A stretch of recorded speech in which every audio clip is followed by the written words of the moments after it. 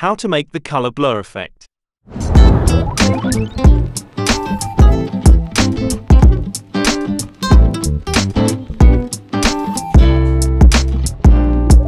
Today's video is sponsored by the Ghostbusters.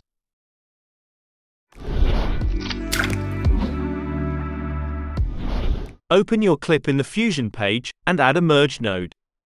Bring a blur node in empty space and connect your clip to this. Uncheck the green channel of the blur. Connect it to the merge as a foreground. Increase the blur slider roughly around 18. Select the merge node, change the apply mode to lighten, and set the edges to mirror.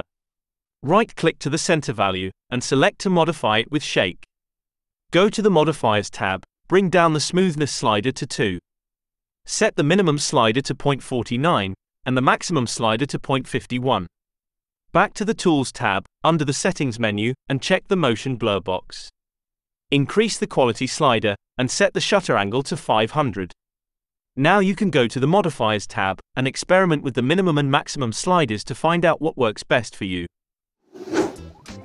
If you liked this clip, subscribe to this channel. If you didn't, you can also subscribe.